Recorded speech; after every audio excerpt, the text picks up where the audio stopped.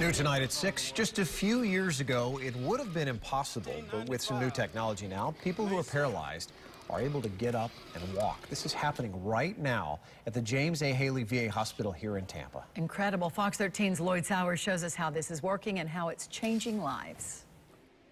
Doctors told Army veteran Stephen Bush that he'd never walk again after a bike accident in 1995, but he never gave up. Your injury shouldn't stop you from living. You just have to do things differently. He never dreamed how different it could be. It's amazing new technology, a suit that allows people who are paralyzed to get up and walk.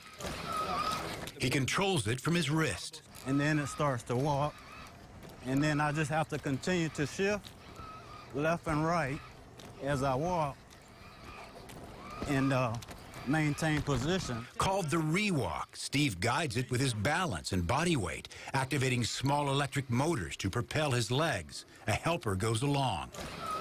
Tampa is one of a handful of VA hospitals in the country testing the technology. It's still new. But hopefully 5-10 years from now, this is normal routine, that patients come in, they get their exoskeleton and go home with it. The ReWalk exoskeleton suit is expensive, over $70,000. But like other technology, the price could come down.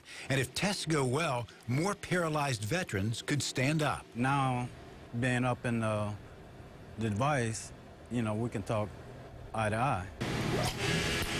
For a man who was told he'd never walk again, with technology, Steve is taking some big steps. Lloyd Sowers, Fox 13 News.